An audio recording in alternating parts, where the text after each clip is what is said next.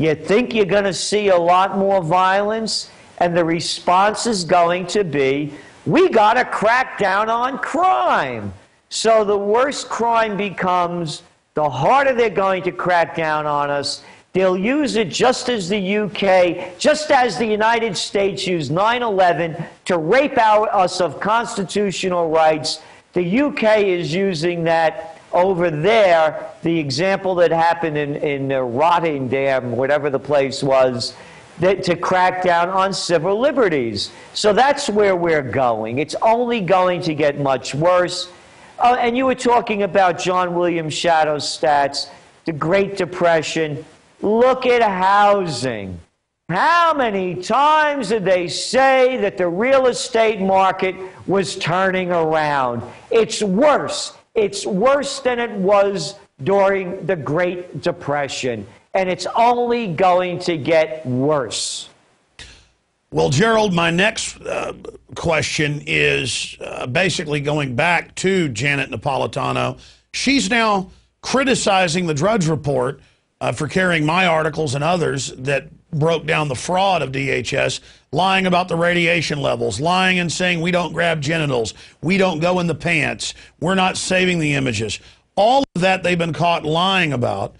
All the crimes being committed by these people, because who else would want this horrible job? Who else would take a job standing, around all these microwave oven X-ray systems? Now we learn they have 8 times the national average at the Boston Logan, where they first put the scanners in 7 years ago. So right there, it's a crazy group of people. And she's out attacking the media for basically calling her a jackboot. I mean, this is incredible. She's telling us we're wrong about jackbootism when clearly that's what Homeland Security is trying to set up in this country. And my next issue for you is that I know that somebody near and dear to the Trends Research crew has been arrested for having her body painted, something very popular there in New York City. At the same time, we have just incredible crime exploding. I see reports of New York police ticketing pregnant women that sit on a park bench too long, or people who are caught smoking cigarettes on the street. I mean, the harassment is really kicking into high gear. Exactly. This is what happens when societies break down. Look how the people hated the cops in Egypt. You keep breaking down the little people. Yeah, Zoe West, it's all over the news. Wall Street Journal, The Post, the UK Mail. She's an actress. She just finished a role as You Like It, a Shakespearean role this week. And she got her body painted in Times Square this past week. 5 of New York City's finest pounced on her, put her in handcuffs. You have to see these pictures of a 96-pound girl. As during the weekend, as you point out, 48 shootings. Yeah, there's more crimes in the naked city than a naked 21-year-old little girl whose body's painted, and you couldn't tell she was naked unless you really looked up close. So this is what they're doing, Alex. Any little minor violation, it's screw the people, and if the people don't stand up and take action, and I'm proud of Zoe for what she did. She had the guts to do it as everybody else is being mowed down when these motor mouths like Napolitano and the rest of them keep telling us what we should believe, what we should do, what we should think. And here's my favorite. As this economy's crashing, you start hearing these Wall Street wankers start yelling out, we need some policy decisions by the Federal Reserve and the European Central Bank. They're the ones that got us into this, and we're hearing that the wonderful, delicate geniuses, as you call them, the precious geniuses, they're going to have new plans. Well, they did create a plan. Trillions in Ponzi schemes. They made money on the way up. Then they hold everybody hostage saying, give us more trillions or everything will fail. And now they've screwed things up, as you and many others predicted they would, as common sense in the market shows. And now their answer is, let us set up a Bank of the World and pay us VAT taxes and carbon taxes. That'll fix it. Listen, in closing, here with you, Gerald, I really want you to break down any other trends that you see coming in the next 6 months to a year. Because you did, I remember 3 years ago on my show, 4 years ago, predicting the tax rebellion, what's become the Tea Party, and now the lawlessness. And all over Europe, people are blowing up traffic cameras, blowing up surveillance cameras, spray painting them all over the place. Farmers aren't putting up with GMO being grown. And we're starting to see that rebellion here in the U.S. People attack the speed cameras so much in Arizona, they've removed them. So the truth is, the corrupt white shoe boys are powerless when people start to stand up and recognize what they are. So you've told us the bad that's coming.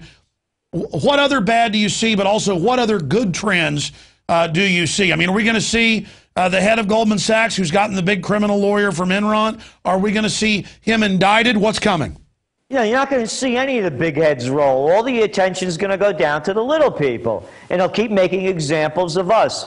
We're seeing a collapse happening. It's an economic collapse worldwide. China's not going to make it out of it. Brazil's not going to. That old saying, when America sneezes, the world catches a cold. We're the largest consumers, hands down.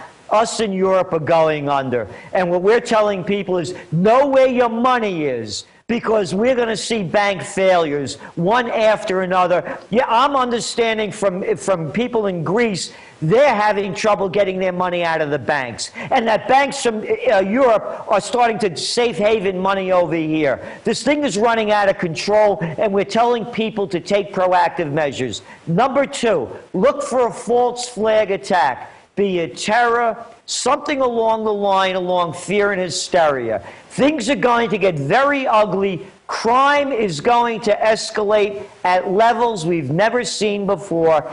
And the prostitutes are going to keep coming out with these phony figures, just like they do with inflation, just like they do with unemployment. They're going to come out with them like that in crime. You better learn how to protect yourself. And my 3 G's, Gerald Celente's 3 G's, gold, guns, and a getaway plan. Because that's my final nice. That's my final question for you, Gerald. We saw Katrina. The government couldn't help, cut the police power lines, cut their communications so FEMA could be the boss because the local police weren't following their orders. We saw FEMA then go into high and dry areas, take guns. We saw FEMA ordering everybody around with a little hurricane that hit New York, posing as saviors. They've shown up in Austin with the wildfires, telling everybody to stand down and come to them for orders.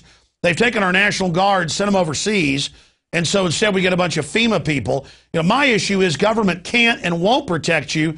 But in the Great Depression, we had 90% of people that were rural, self-sufficient. Now we're over 90% that are urban and not self-sufficient. If 7 million people died or starved to death from complications and malnutrition in the Great Depression and then the Great Dust Bowl, what are we talking about in a total collapse here? I mean, is this going to be like The Road or something?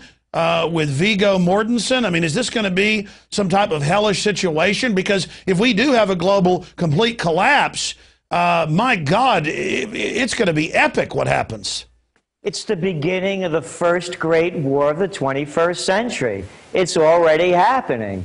And what they do, for instance, you go over when it happened over in the Middle East, what did they say in Egypt? Well, it's Islamo-fascists. And the same thing in Bahrain. And then when it happens in the UK, they call it hooligans. And it's going to happen in the US, and they're going to say, oh, it's those Tea Partiers. And when it happens over in Greece, they call it the anarchists. The war is underway. It's class warfare. It's off with their heads 2.0. It's going to be a battle between the haves and the have-nots, and only a very few have everything, and way too many have much too little. Gerald Celente, thank you. The great thing about our TV show is that it's always 30 minutes, but when we need to, we can go longer here at InfoWarsNews.com and the new weeknight transmission. And we really appreciate your tireless work. Now more than ever, alternative media is becoming the mainstream media. That's why we're hearing about internet kill switches. That's why we're hearing about shutting down people for their speech. We're seing more and more reports that people criticizing government and being pessimist. We're causing the problems. No, we're pointing out the authors of our economic destruction. And out of this crisis, we could wake people up and have a reawakening to liberty and freedom. And it's thanks to the trendsjournal.com and trendsresearch.com that we're able to do this. Gerald, for folks that want to get your trend alerts, one went out yesterday, or they want to get the quarterly detailed Trends Research Journal, how do they find out more? Trendsjournal.com, trendsjournal.com. And Alex, we know people are having a difficult time. We have a discount request page there. Just fill it out. We'll do our very best to get it to you, because the purpose of the Trends Journal is twofold: to inspire people so that they could take their future into their own hands and also prepare them for what comes ahead. And I thank you for what you're doing, but I have to correct you. You're not alternative media. You're the mainstream media. The other one's alternatives. The alternative for losers that want to keep staying lost. ABC, CBS, NBC, the houses of prostitution. Well, more and more we are becoming the new media, the dominant media, and that's why the system is panicking. And you're absolutely right. I think one of the last dominoes to fall is that we don't realize we are the majority, but all the numbers, all the research, all the polls, 85% of Americans want to abolish the Fed, or at least audit it. People are really waking up, and that's why the system is trying to set up this police state. Gerald Celente, thank you so much for joining us. Hey, thank you, Alex. All right, folks, there goes Gerald Celente. Be sure and check out his websites at trendsjournal.com and trendsresearch.com. Our websites, of course, are infowars.com, prisonplanet.tv, and prisonplanet.com. We're fighting the creation of a prison planet run by modern 21st century oligarchs trying to put us on the global plantation with the info war. Hence, infowars.com and prisonplanet.com. I want to thank Paul Watson for joining us earlier with his excellent breakdown of the fact that Al-Qaeda is now admittedly being put into power in Libya, and that the official 9/11 fable is now being put into the textbooks for our young, helpless people that have been turned over to the government training centers. I want to thank the crew and everyone that makes InfoWars Nightly News possible. And we'll see you back, unless the wildfires get to us here, and they're pretty close, Lord willing, tomorrow night, Wednesday evening, 7 p.m. Central, and of course with Alex Jones Live. That's the radio/TV show from 11 a.m. to 2 p.m. Central every single weekday as well.